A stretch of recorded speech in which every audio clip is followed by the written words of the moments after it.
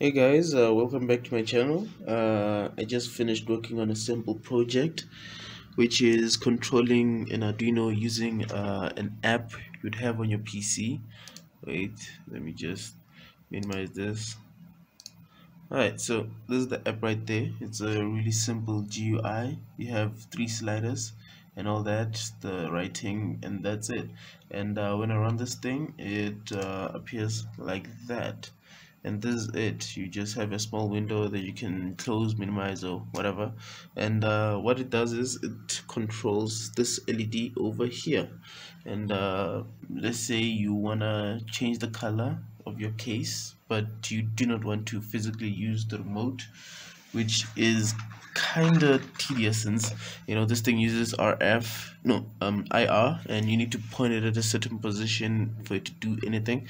So just make this app which will interface with an Arduino, and all you need to do is just choose the color you want. So let's say I want to have, actually let me put the color that I already have running on my case, which is this purplish type thing. Let me increase the blue. I like the hue a little purple right there, and there you go. The LED will give you the same light.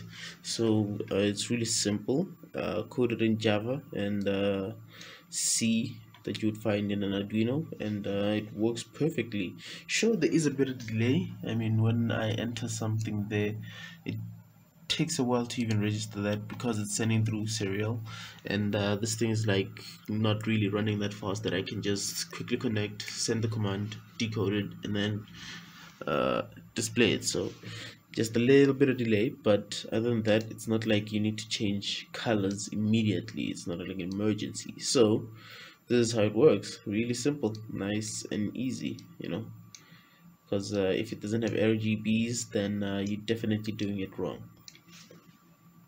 Here's a quick demo of it in use. So let me just close it right there, and the LEDs will keep running, and then only when I turn it on again, which is right there, that play button over there, will it connect and then go to its default color, which is that. And that's the right there with its default color. Everything set to just 100, not the 255 that you would normally have it on for full brightness, and you can choose what you want. So this is everything on max, so red, green, and blue on max, and it gives you this not proper white, but close enough.